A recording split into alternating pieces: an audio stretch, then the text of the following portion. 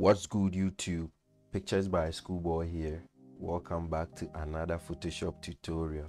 I know I haven't uploaded in a very long time, but I'll try and explain the reason why I wasn't uploading in a different video. But in today's video, I'm going to show you how to get the melanin skin tone color grade in just some few steps, about 2 or 3 steps, and then you are done. So today, this is the image that we are going to use. As you can see, this image has already been retouched. I'll try and record a tutorial on how I retouched this amazing image I shot some time ago. Alright, so the first thing that we are going to do is to create a black and white adjustment layer. So you go ahead and click on your adjustment layer button, and then you select your black and white adjustment layer. So here is it. Alright, so with the black and white adjustment layer created, we are going to change the blend mode from normal to multiply. So as you can see, as soon as I change the blend mode from normal to multiply, the effect has already started taking place. So as you can see, it has made the skin tones very dark. So now the next thing that we are going to do is to play with the reds and the yellows. Since the skin color contains more of these colors, there are no greens or cyans or blues in the skin tones. The skin tone contains mostly reds and yellows. So we are going to play with the reds and yellows to suit the picture that we are, color grading today. So I think with the reds, I'm going to bring it up a little bit up to this place, and then with the yellows too, I'm going to open it up just a little bit. So I think right about here is fine. So here is our before and after. So the next thing that we are going to do is to bring down the opacity. So we are going to go down all the way to 0 and start bringing up small by small till a number which works well with the image. So I'm going to bring it up just little by little, and if it's okay, I will stop. So I think about 60 to 70 thereabout, it's okay for me. So I think 70, 69, 70 is okay. So here is the before and here is the after. So the next thing that we are going to do is to add a little bit of blues to it.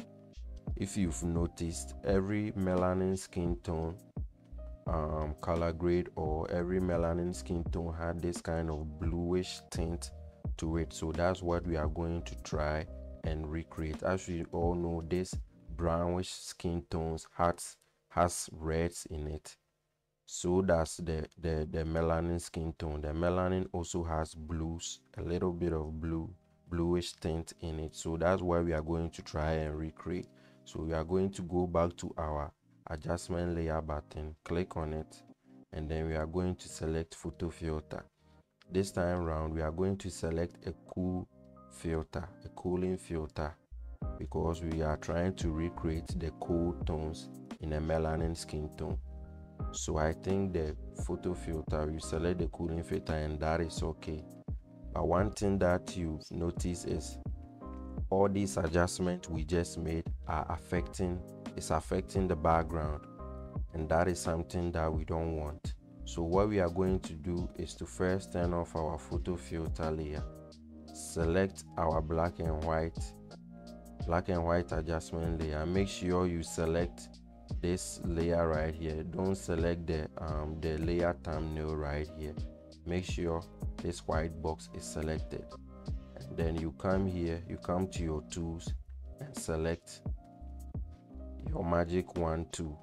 Now if you select this tool, as you see right up here, we have select subject. I could have selected my subject manually, but if you are using the latest version of Photoshop, I think you are going to have this option right here. I am using the Photoshop 2019 currently, so I have the select subject here. So I'm going to click on the select subject, and with artificial intelligence, Photoshop is going to select the subject for me, as you can see. So the next thing that I'm going to do is to right click and then select inverse. So it will reverse the selection from the subject to the background. That's basically what I just did. And with that, I'll just hold Control and then click I. So as you can see, I inverted the selected area, which means I painted black on the selected area. And as we all know in Photoshop, black hides and white reveals. So I've hidden the effect from the background. So I've painted the background black to hide the effect from the background. So if I turn it off and on, as you can see, the effect is only taking place on the subject. All right, so we are going to repeat the same steps for the photo filter, just to get it out of the background. I could have selected a brush and then with my foreground color being black, paint it off, but I think it will be a little imperfect. So to avoid that is why I use this technique. So I'm going to select subject again, and then once it's done selecting, I will inverse the selection. I will invert it, sorry, and then I'll hold Control and then click I to get it off the background. So as you can see, let's put our adjustment in a group and name it Melanin, and just like that, here's a before and after.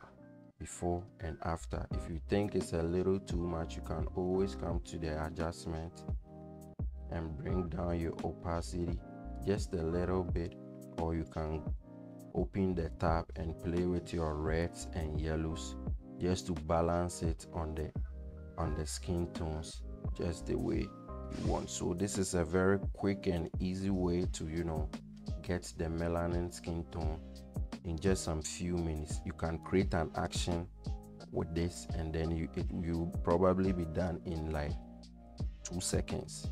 All right, so that will be the end of today's video. I hope you enjoyed this video and learned something new. Oh, there is one thing. If you want to clear it out of the cloth, as you can see, the melanin skin tone is currently affecting her red shirt, but I think it's cool. I like how it looks. But if you want to clean it out, you can select the brush tool, make sure your foreground color is black, and then you just brush it off the places that you don't want the action to to show. So as you can see, I just brushed it off her clothes, and it's no more affecting her clothes. So here's the before and after. As you can see, it's only affecting the skin tones. So that will be it for today's video. I hope you learned something new. If you did, please consider subscribing, turn on your post notification to get notified anytime there's a new upload. And I'll see you in my next video. Peace out.